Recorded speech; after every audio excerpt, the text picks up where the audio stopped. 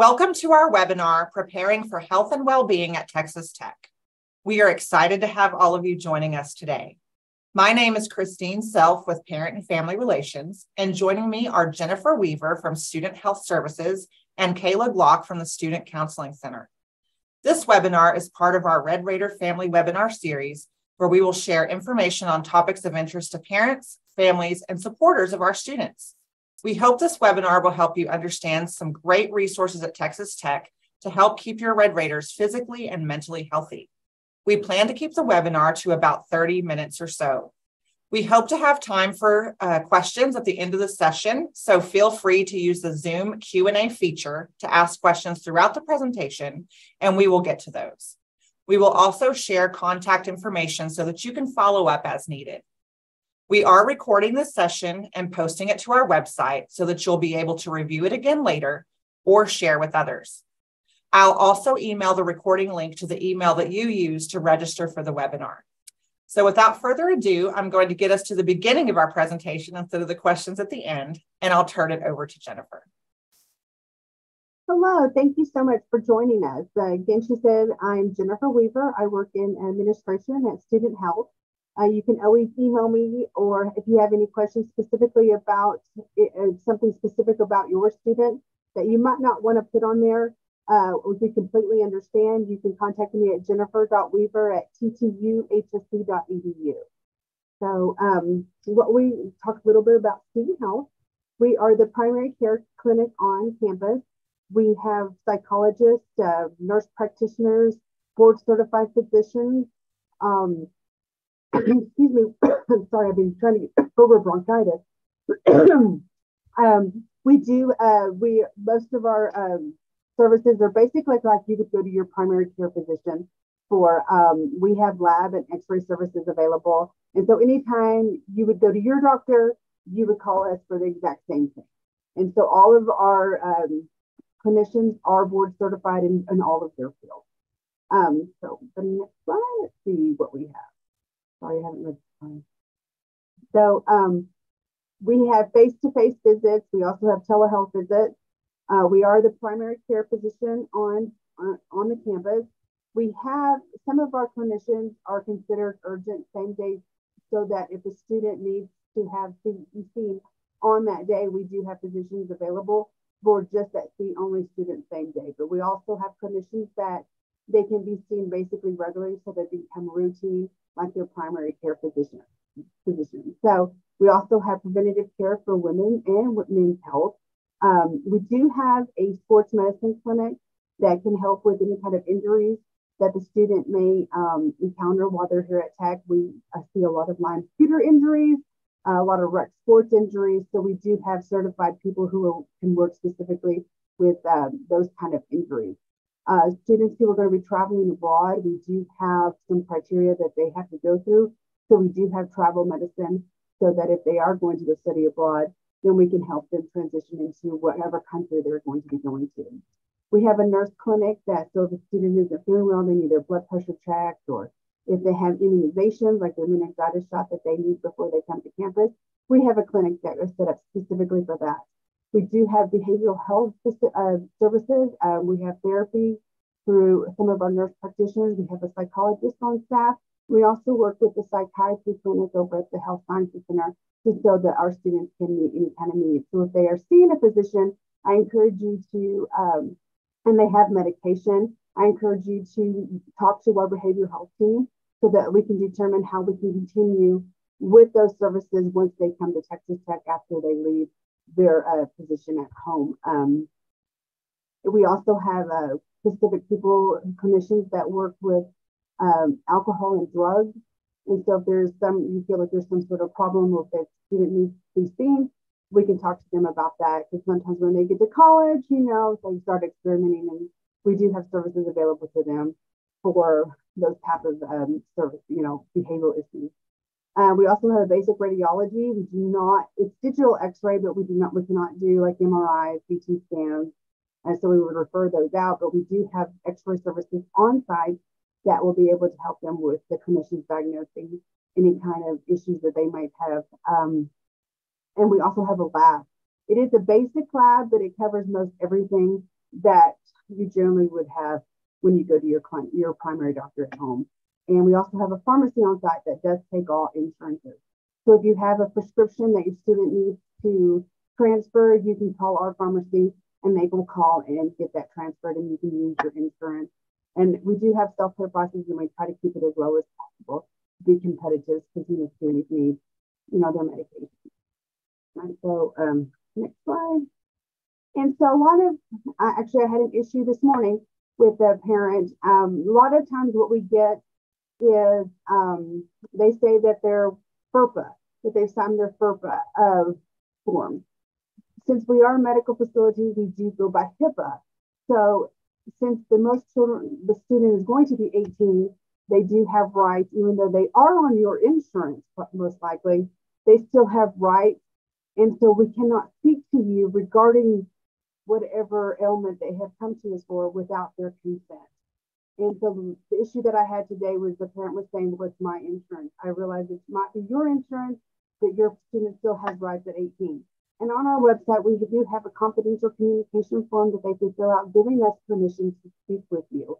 And that is really the only way we will be able to speak with you about your student's healthcare issues, even concerning their insurance, because the FERPA form will not transfer over into us at Student Health. We are governed by the medical HIPAA. So they will need to sign that confidential communication form for us to be able to speak with you. And that it does include parents and any kind of professors. If a professor calls, we cannot speak to them about any kind of ailment unless the student has given us permission to do so. We strictly adhere to their rights. Now, next slide. So how we work is you pay a student health and wellness fee in your tuition. It is $95. Part of that fee goes to student health services, and the other part goes to student counseling center. In order to be seen at our clinic, you have to pay that student health and wellness fee. Most of your students are probably undergrads, so that fee will not be waived. But for graduate students, that fee is waived. And if they're a distance student, that fee is also waived, but they can also elect to pay. If they live in the state of Texas, we can see them telehealth-wise. We do accept most major insurances, and the reason that it's important to pay that student health and wellness fee is because it has to stand for something. So it stands for the deductible, copay, and co-insurances. So we actually will bill the insurance, and whatever the insurance pays, we will write off the difference, and the student does not pay anything upfront to us unless for some reason the insurance is denied. So I do encourage you to speak with your insurance to find out whether or not we are in your network, because we find sometimes it's an issue when people are moving from different areas of Texas that Lubbock is not in their network, especially if you have insurance in the marketplace. Your marketplace insurance is only good for your market, and that market is where you live. And so a lot of times the insurance does not transfer to Lubbock. So I do encourage you to speak with your insurance to see whether or not we are in network. And the only other thing is, again, pharmaceuticals. It'll be an out-of-pocket, whatever deductible expense. If you don't have insurance, the student health and wellness fee counts for something, and that counts for getting a 60 to 70% discount off the self-pay price from the Health Sciences Center. And so what we'll do is we'll get that discount and add it to their tuition fees. You'll see that on their fee bill. And then that's where you'll pay for the services. And so we do provide a good faith estimate. So when the student calls, they will know approximately how much it's going to be when they come to student health. The average visit is between $30 and $50. It depends. That's just to see the clinician. If you have labs or x-rays, that's when the price of the visit's going to go up, because due to the labs or the x-rays. And sometimes we aren't going to be really sure until they actually see the clinician to see what they're going to order. And so we do try to keep it as closely as possible. You can always call and ask, and we'll be happy to talk to you about different cost options. And we do have contract out with a company called Academic Health Plans, and that we do have an insurance that is specifically designed for Texas Tech students that you can purchase. It's run basically on an academic period for fall. Open enrollment has already begun in September 18th. And so that's going to be for the fall semester. It's August 1st. through January 31st. And then spring, it's kind of spring summer. It goes from January 1st to July 31st. It kind of helps students who don't take summer classes, or somehow if they're graduating or doing internships, then that covers them through the summer. And so that's why the spring summer is like that. So you can also always go talk to them. You can call me and ask me about it. But the website to register and look at this is ttu.myahpcare.com. We are part of the Health Sciences Center. And so we are part of My Team Care, which is an app which they can download onto their computers, their phones. And this is where you can request an appointment. You can see any kind of labs that were done, what the results were. You can request refills. You can look at any kind of notes that the clinician has written. It's the best way to keep interactive with what your visits here at Student Health. It kind of gives you a most accurate, clear vision of why you were seen, and then it's the best way to request an appointment and make sure that if they do have maintenance drugs, keep all of those pills so that they're not missing any kind of prescriptions that they need. And again, if you want to, you can always call us at 743-2848. We'll be happy to answer any of your questions regarding your insurance that you might have, whether it's good here, what you might expect as you come to Texas Tech. We do have a no-show policy, so if a student is going to, they need to give us at least 24-hour notice before they can cancel the appointment. We do that is so that we only have limited spots, so if somebody needs to be seen, we can fill that appointment if necessary. If you have any further questions, just call us, and we'll be happy to talk to you. And this is part of our team, and so that is our website. We are a health sciences department, but we only serve our Texas Tech team. So I'm not sure what the next slide is. So I'm going to turn it over to Kayla with the Student Counseling Center. And again, if you have any further questions for us, just please let us know. We're here to help. Hi there. My name is Dr. Kayla. I work at the Student Counseling Center, and our staff is comprised of licensed therapeutic practitioners, as well as several trainees who are working on graduation and getting licensed. So we offer therapeutic services along with a couple other things up at the Student Counseling Center. So our hours are Monday through Fridays, 8 to 5. Our services are available to any TTU enrolled student, and that includes all semesters in which they would be enrolled, so fall, spring, both summer sessions. Our services are offered on a voluntary basis, so we don't do court-ordered or mandated therapy. All of our services are fully covered by their student service health and wellness fee. We don't accept insurance. There's no out-of-pocket costs. We do, however, have a $25 no-show fee. That is if someone does not show up to their appointment without calling or sending an email, getting in touch with the therapist or front desk in some way before the start of the appointment. Generally speaking, therapists determine what treatment is appropriate for our clients when they come in. And if necessary, we do make referrals for outside counseling, especially if long-term care is needed, or there's something just kind of outside the scope of what we can offer in our clinic. All of our services are completely confidential, very similar to student health. So all of our contacts are completely confidential. That's in accordance with Texas state law, to the extent that our employees at the counseling center will not even verify whether or not a student is in our care. We cannot verify that information. So if we have parents call in to ask if a student is being seen, we cannot answer that question. That is something that has to be taken up between the student and their parents or guardians. So we don't give any information. We don't share any information, whether that be with professors, other professionals within student health, outside counselors, without express written permission and a release of information statement that has been signed off on by the student themselves. So a lot of the services we offer include what most people would think of, which is our individual therapy services.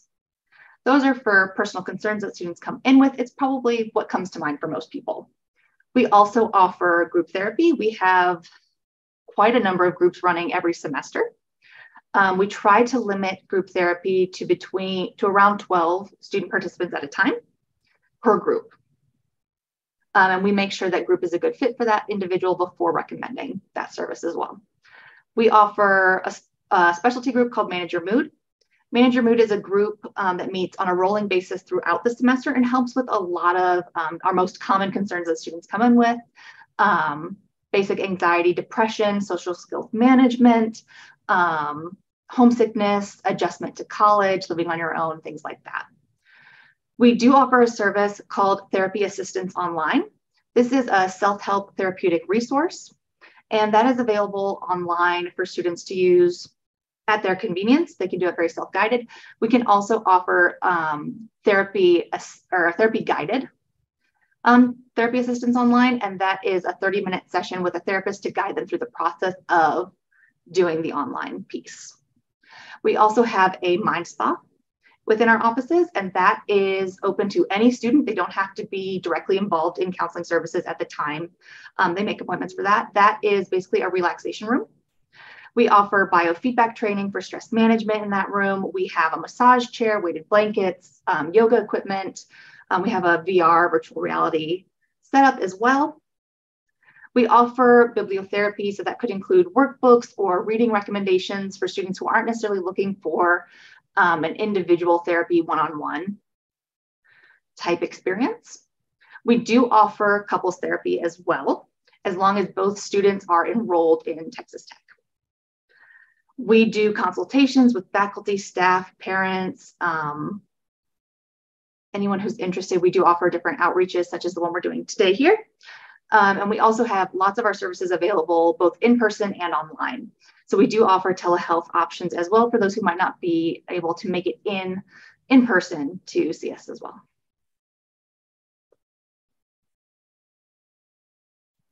All right, well, I want to thank both of our presenters. Oh, sorry, Kayla, did you have something else that you wanted to say? No, that should do it. Thank you. Okay, wonderful. So we heard an overview of both Student Health Services and Student Counseling Center. And so we would love to be able to answer your questions. So please use the Zoom Q&A feature. I'll ask some of these out loud. We also have folks behind the scenes to help answer these questions. And so one of the questions I see is about grief. So if someone has lost someone in their family, are there options for students to talk to a counselor about grief-specific issues? Yes, so grief is a very common presenting concern that we see in the counseling center. Very appropriate for them to come in, make an appointment with us. Our walk-in clinic hours, which is how clients establish in-person care with us, are between 12:30 and 3:30. So they just walk in, they don't need an appointment, and we'll get them set up with an intake session at that point. And we are also going to be starting up our grief group starting in the fall semester as well. So that's a group that students regularly meet and talk through. Yes. With other peers. And that's led by a therapist as well. And then I also see a question here, is there's group assistance available for those with Asperger's? Can you speak to that? I know that we also have the Burkhart Center here on campus. Yes, so we do not at this time specifically offer any groups relating to autism spectrum. We do have several interpersonal process groups, which sometimes fill those needs. There's some overlap there, but it is not ASD specific. We do a lot of referral through the Burkhart Center, which specializes in ASD services. And so they are a great referral source for us. And we also welcome individuals with different ASD diagnoses for individual therapy as well. Thank you. Okay, so this is a question, it looks like Michaela is typing an answer to this one, but I would also like to address it live because I'm sure that others have a question similar to this. So can a student transfer their allergy shots or other medications to the pharmacy here on campus? How does that work? Are you able to answer that, Jennifer? We do not do allergy shots. There's a Okay. lot of different components to an allergy shot that our clinic does not do because it's so specific from your allergist to determine another allergist really should clinically take care of that. So they would need to speak with their allergist about who in the Lubbock area they would recommend because we do not do allergy shots. For other kind of medications, you would just call our pharmacy at 806-743-2636, and you can transfer any other kind of maintenance medications. We just don't do allergy shots at this time. It's just it gets very complicated in terms of maybe of reactions. And so since it's very specific to a student, I would encourage them to speak with their allergist to see who they would recommend in the Lubbock area who can monitor the proper report. All right, thank you. So if I know we're having some audio issues, if you were not able to hear the answer, the pharmacy here on campus cannot do allergy shots, but you can get other types of medications transferred over there. You just need to call the pharmacy to do that. And then here's an interesting question. Can a student have their asthma medication with them at all times? Oh, absolutely. That is something that if you are very asthmatic, I would recommend you would have you with that at all times. That is not a controlled kind of substance that you would need a doctor's note for. So absolutely, you can carry that around and there should not be any kind of issue. I would encourage if they're going to be living in the residence hall, definitely tell their RAs and any kind of medical conditions that they might have so that they can be more aware of your situation in case you do have an asthma attack. Where's that medication and how can they help them? But yes, you can carry in medications like that around the camp and have it on you at all times. I would encourage you to do so. Another question that we got, if someone could just take a second to put the number to the pharmacy in the chat, if we can get that in there, that would be helpful to them. I'll do that right now. Wonderful, thank you. And then another person has asked, I'll follow up with you about the recording on the call. Don't worry about that. I'll send that to your email and I'll share that link here in a second. But someone has asked, and this is a question for student counseling, is there a charge for students accessing online individual or group therapy? They were having some issues logging on and maybe didn't hear at the beginning. Yeah, no problem. So for the counseling center, all of our services are included in that student health and wellness fee. There is no out-of-pocket cost. The only cost that does potentially come up is that there is a no call, no show, and that's a $25 fee that is charged to the student business account. Awesome. Question has come up. Do students need to be registered for student health services or are they registered at orientation? Again, and I know Jennifer can hop on too, but really it's just part of paying that student services fees. That's part of your student's tuition. They don't have to register separately to be part of and have access to student health services. No, but once for their first appointment, there will be like an online, we'll send them information again to create a chart for them. But once you pay that, once you pay that tuition, it's on that fee is on there. And so unless it's exempted off, which typically for undergrads it is not, you are automatically enrolled into our services. And then when does the counseling center open? So will it be open during right after move-in or when can students access it? Yes, so we are open actually more than more dates in the academic calendar. So we are here typically during breaks as well for students who might have access to campus. For students who are starting in the fall, we are open to students who will be enrolled in the fall semester starting move-in day. That is when they can start seeking services with us and get established in our care. Awesome. Let's see. Because I think moving day is the weekend of August 7th, that Monday. It can start as early as August 12th. And I know that new students will be receiving an email very shortly from housing about selecting their time slot. Right. And so once they start moving in, it's open for student health as well. Awesome.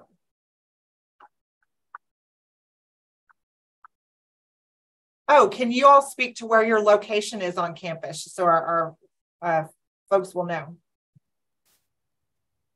We are in one building. We're in the Student Wellness Center on the corner of Flint and Main.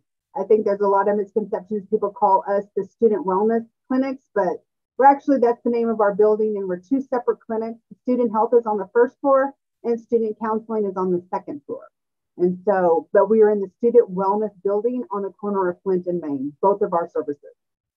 And I'll add that we do offer visitor parking for if it's a bit of a distance for them to come in. So they do have a place to park at our building as well as needed. And I believe, if I'm not mistaken, there's also a campus bus stop very nearby if your student doesn't have a car and needs to ride the bus to the clinic. Keep your questions coming. I do want to share on the screen contact information for all of our departments. So you can find our websites there. I've also have put those in the chat for you.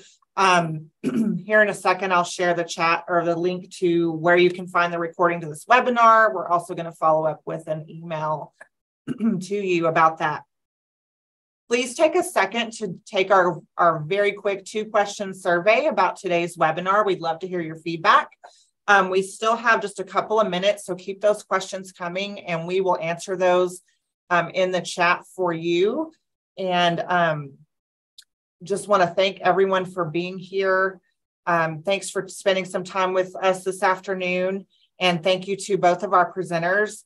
We know that mental health and physical health is always on folks' minds as you're sending a student off to college, and just want to let you know that these are some great resources to help your student. So thanks everyone for being here, and I'm going to go ahead and stop the recording and turn off our video, but we will stay behind and answer your questions in the chat. So thank you once again. Have a great rest of your day. Our next webinar is 1 week from today, and it's on campus safety, another topic that's on a lot of folks' minds as students are about to start their very first semester at Texas Tech. So be sure and join us for that one. You can sign up at the very same place where you signed up for this one. So thanks everyone. Have a great day and keep those questions coming.